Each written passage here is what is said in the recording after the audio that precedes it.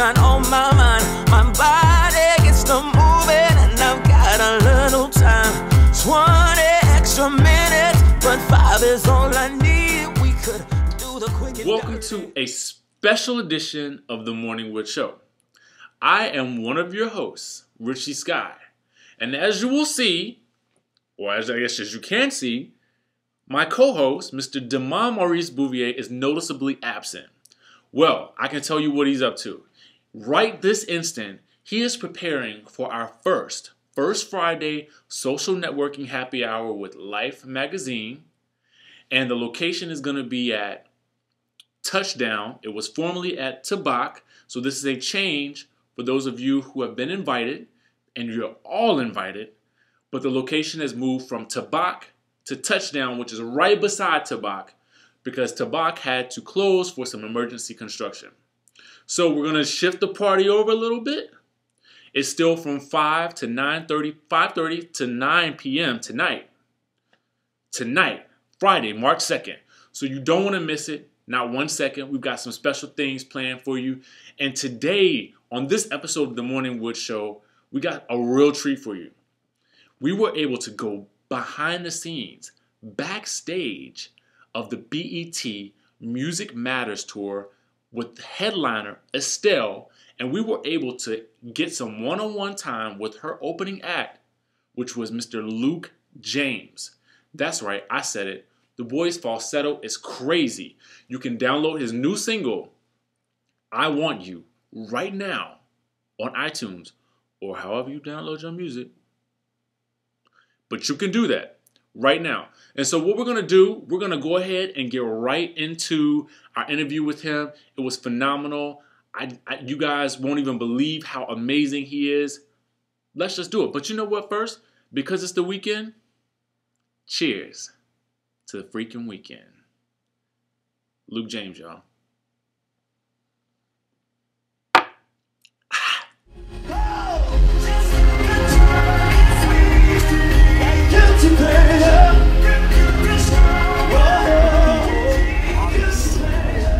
The phenomenal Luke James. Some of you may have remembered him from the BET Honors. I, of course, have known him for a while because I've been following him on the blogs. Saw him on thatgrapejuice.net on the Splash. Yeah. So I'm familiar with your work. So I'm excited to bring this to you guys with my co-host here. We got some questions for you real fast because you just got off stage here in Baltimore. Oh yeah. So tell us about the show tonight. How you feel about it? How you feel? I feel good, man. You know, each city is different types of people, different crowd, and they want something different. I'm running for president, so you know they don't owe me anything. So I owe them. So I gotta go up there and give it my all, and get them into it. But they were great. They were great so far. They were great. And you did a phenomenal job. Thank you, man. Thank you. I had the ladies screaming. Oh man, I work hard for my money. Now I know this is probably going to be like a crazy question, but people may ask you all the time, who is Luke James? Man, they ask me that all the time. Luke James. I'm still trying to figure that out. That's why I keep it. That's why I keep that little question on there. You know, I feel like, you know, as time goes on, as we get older, you know, we're developing, we find out new things about ourselves. But right now, Luke James is loveful. Uber loveful, just wants to love and just, you know, promote his music and hope that I inspire other artists to step out into the light, you know, and I'm hoping that I widen the door for other artists like myself. Right. So Luke James is an activist as far as in music. Better music, more music, yeah. Right, okay. So we heard that you were from New Orleans. Has the events of Hurricane Katrina just pushed you forward to just make you just go after it even harder? Definitely. I mean, you know, my family was in Katrina, and my mother, she made it out just in time. Just New Orleans in general, the city. You know, I know this is bigger than me. You know what I mean? Right. And I'm not the only one, but I do know what I have to do. Right. You know what I mean? And it means a lot. You know, when I did the BET Honors, man, all I could think about was my moms. You know, all I could think about was my mother and other people who believed in me and got me thus far. So I have no excuses, man. I'm going for it. Right. After the BET Honors, now I was watching and I tweet a lot, I blog a lot, and when you started performing, I was like, "Who is this?" I was like, "Who is this?" And everybody was trying to tell me who you were, and I'm like right after that, I found you on Twitter. I mean, did your Twitter just like blow up? Ah, man, yeah. I was at a good couple thousand. No, I'm sorry. I was at 8,000 followers. I'm lying, but it was like that. It was like probably 3,000 maybe, and then it just went up like 10, 12,000 people. It's more now. So I mean, it's working. Man. BET, man. Shouts out to Stephen Hill and Deborah Lee and Jesse Collins. Man, thank you for having me. I mean, because I wasn't supposed to be up there, but I was. No, you were supposed to be up there. That's the way it happened. Right. Yeah. So okay, now we got to talk about this crazy falsetto you have. Oh, I mean, man, it's like a beast. It's like you take Al Green, you take Prince, you take a little bit more control and a little richer, and you put it together. I mean, it has a lot of grit and grind to it. Yeah. Do you like mentally prepare for that? Because I mean, people want to hear it. They want to hear it every time you step up. Yeah. No. Yeah. Definitely have to be mentally prepared for it. Just developing it. I still have more to it, to this thing. I'm still learning it. To the instrument. Yeah. There's just a whole lot I know I can do. I can do more. Right now, it's just the beginning, right? Okay. Falsetto, man. Every night it's just I go out on faith, man. It's gonna work. Just do it. Go for it. It's feeling, man. That's what started my falsetto. Feeling. I felt it, and I guess I didn't scream, and dang. Let me hold it. Let me hold it then. If I can hold it then, But I'm definitely influenced by, the greats, Prince, D'Angelo, Maxwell, Al Green, Marvin Gaye, even David Ruffin. He had like a real raspy voice, but he went to a falsetto that was kind of ill. Cats like that. I mean, the Enchantments. Gloria, Gloria. Yeah, it was beautiful. So I mean, I definitely, when I was young, I used to do the falsetto a whole lot. But as I got older, I kind of lost it, and then I got it back. So yeah, the falsetto was my everything. So yeah. Meal ticket. So we were talking earlier about we were wondering what's next for you, like in terms of. Now you're talking about your influences. What can we expect in terms of like an album, like a sound? Like tell us about it. Well, I put a pre-album out in December 22nd. It's entitled #Luke. #Luke. That's right. You can get it at datpiff.com. The mixtape. Luke James. That's right. But it's a mixtape, but I call it pre-album because it's original pieces. 7 songs, a couple interludes, but we really put our hands on it because I feel like I have to give people some incentive to buy my music, give something free, and they were like, oh wow, you did us a favor. So and plus I really want people to understand who I am, because people hear I Want You and they think automatically he's a soul singer. I am a soul singer. I sing with feeling, but I'm a musician. I am a student of the art. If I feel like doing country, I'm going to do country. You know what I mean? But that's basically the pre-album is just basically trying to give everybody an idea of where I'm coming from. So I like to think of my sound as a Marvin Gaye, Pink Floyd, fusion kind of thing with Coldplay kind of twist with Prince, a little bit of everybody. I'm influenced by so much, and you can hear it in my records, man. And by the church, I'm influenced by the church. That's why there's so much feeling. I learned feeling from the church. You know what I'm saying? So the pre-album is basically the pre-album is to give you a trailer of what I'm gonna come with as far as on the album. Okay. So yeah. So you talked about the church and that being an influence. Can you tell an aspiring singer out there what they might do in order to get to be where you are today?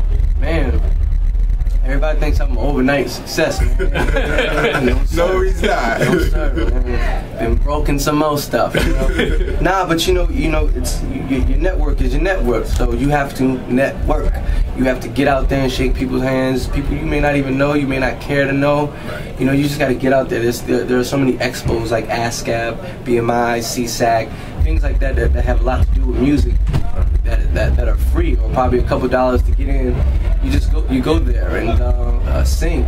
How I met my managers. They were managing Tyrese at the time, and me and my brothers we had a group, and we decided to take a chance, and we went on the side of the building with this famous theater by the name of Sanger Theater in New Orleans.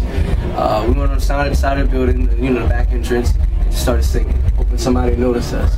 And Frank Gatson, he noticed us and brought us into Tyrese. We sang for him, and we just stayed in touch until we graduated from high school. We moved to LA and started singing background. You understand? So the idea wasn't to sing background. The idea was to get a deal and come on out as an artist, right? But sung background, and through singing background, we got in front of a lot of people. We had the opportunity of touring the world with him and meeting Clive Davis and meeting the Underdogs and meeting so many people. I wound up getting a deal. Me and my brother wound up getting a deal with J Records. That fell through. It happens.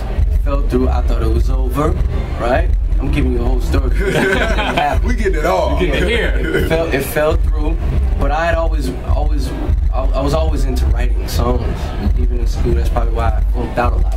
But in school, so stay in school, man. That's when you start. Stay in school. That's right, man. Chill. You can wait till after 3 o'clock, But I started writing songs, and through that, that's how I kind of stayed afloat, and I met different artists and writing songs. That's how I got a lot of songs on a couple artists, just networking and stuff. And through that, I kind of found my sound. And through that, I met Danger. And so through Danger, me and him got clicked tight, and just we were like-minded as far as the music and what we wanted to do, freedom. We decided to, pursue my artistry and went to Mercury Records and David Massey. That's when we met David Massey, and he signed me, and here I am. So who would be your dream artist, your dream collaboration? Dream collaboration? You just pick anybody, you just blow your mind. Dead or alive. Dead or alive. We've lost a lot of greats, so right. Dead or alive. Oh, wow. I'd love to do something with Marvin. I would love to do something with Pink Floyd. Let me think. I don't know, man.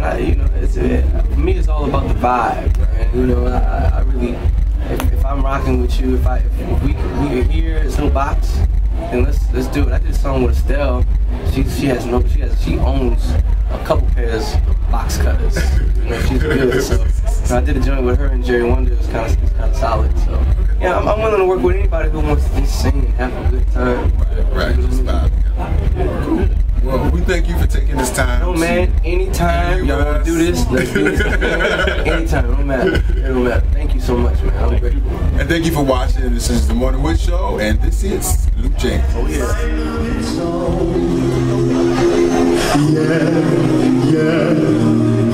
Like when a smile makes yours on its own.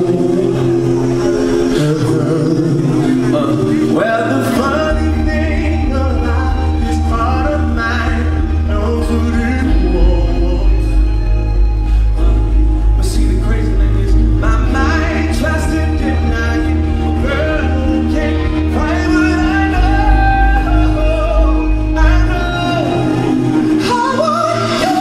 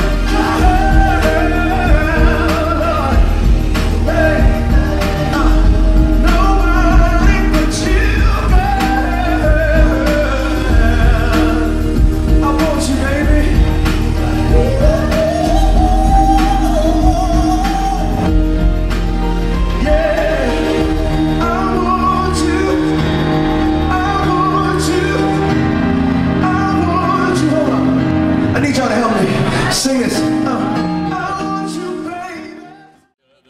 Thanks for watching The Morning Wood Show. Be sure to like us on Facebook, follow us on Twitter, and subscribe to our YouTube channel. What's up now? Got wood, got wood, got wood, got wood, got wood, got wood. Wake up in the morning and I'm feeling like a Mac. I can hit a home run cause it's like a ball bat. Hard as a rock but my body still sleep. Rub it out till it's done. When I'm done I'm all geek. Feel it fresh, feel it under my thumb. Feel it in the morning, feel it when I come out of the bed, rolling with the sunshine. Liquid that is, can't wait till next time. Monday morning, start with a bang. Explosions in my hand that I let it all hang. Loose, let it drop, then I grab my clothes. I'm jumping off the bed, feeling fresh, let's go. Pick it in, let it swim, throw the towel in. Feeling good about the wood, good wood is not a sin. All I need is like, 20 minutes.